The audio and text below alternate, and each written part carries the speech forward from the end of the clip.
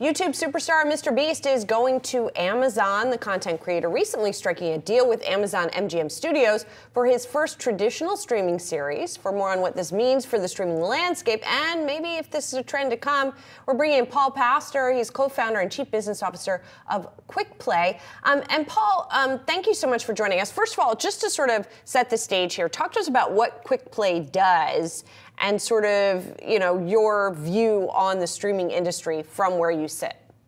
Certainly. Well, thank you so much for having me today. So Quick Play is an OTT or over-the-top television service provider. We support what we call Tier 1 operators, sports rights holders, and media groups. So what does a Tier 1 operator mean? It means somebody who has a very complex ecosystem that's maybe managing legacy systems and legacy business models, as well as current and future ones with streaming. They happen to have they want control over their roadmap, and they want to make sure that they can respond to the various needs of their consumers. And importantly, they have very big executives who often come in with a request or demand that are looking for new features, new innovations that lead the market, and they're looking for platforms like ourselves to help them drive that change in their organization. In terms of the industry, it's an unbelievable time to be involved in the industry. We're seeing a tremendous amount of change. I started in the industry when cable was being developed, right? And then we had digital terrestrial television that was in the process of transforming the industry. And now most of the business models that I set up maybe 20 years ago have now folded as now streaming becomes the topic du jour. But there's a tremendous number of trends in the industry at this moment that I'm sure you're seeing. First and foremost, obviously, there's a tremendous amount of focus on cost at this moment, where streamers are rationalizing their content investment, their marketing investment, and importantly, their technology investment. Second, you've seen a tremendous amount of consolidation in the industry where people are looking to aggregate in order to offer a better value proposition to consumers. And then fundamentally, there is the management of their and focus on profitability as they sunset many of their older businesses that were huge profit drivers and transform these into their new profit drivers. And Paul, this news, of Mr. Beast and this deal with Prime Video, is that a trend we're seeing, Paul? Sort of these big names, these big influencers cutting these kind of high-profile content deals? Absolutely. Listen, this is a tried and true model, right? We always, in Hollywood, like to greenlight projects that have big stars attached because it reduces the risk. There's built-in equity with the consumer in terms of how to follow these stars. So this is a very tried and true model. What Amazon has done in stealing the talent from YouTube or borrowing or leveraging the brand from YouTube into their program with a huge prize, they made a huge splash. But let's not forget that there's other businesses that are out there that are fundamentally pursuing the very same thing, which is how to democratize content through YouTube, like a Pocket Watch or a Moonbug that focus on the kids area, but then build out these incredible franchises that they then take to more traditional streaming or traditional media platforms.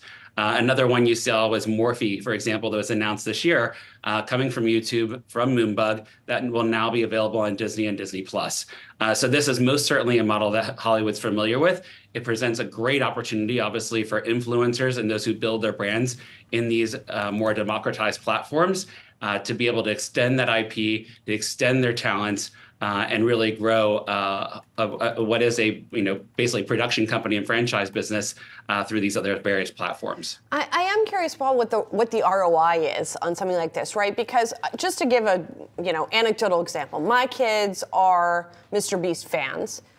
They watch him on YouTube. I don't know if they're going to be interested to watch this show on Amazon. So I just wonder what kind of migration or, if not migration, sharing Amazon is going to get from this. What kind of incremental increase in subscribers? What do you think? Certainly. Well, first of all, I think you started with what is the ROI for the consumer, which I think is a really important piece. And Amazon made a big splash with saying they're going to offer the largest cash prize at $5 million. So that's going to hopefully draw in some of the talent.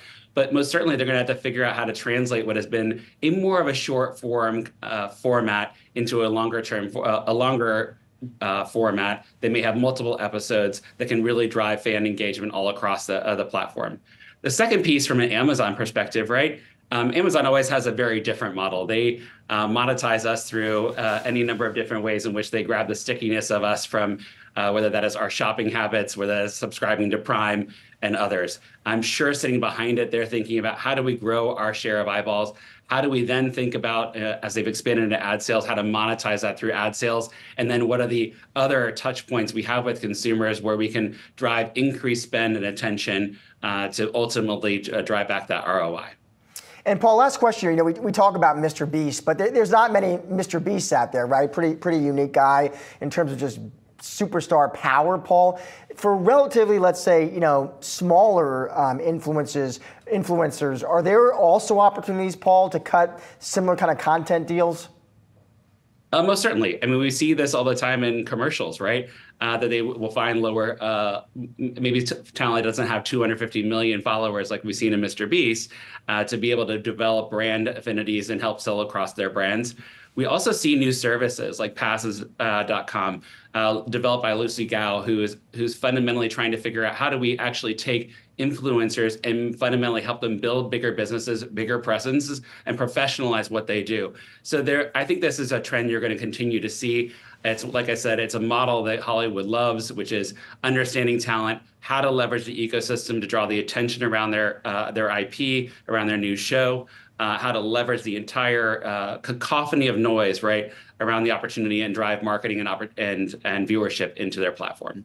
Paul, thanks so much for joining the show today. Appreciate it. Thank you very much for having me.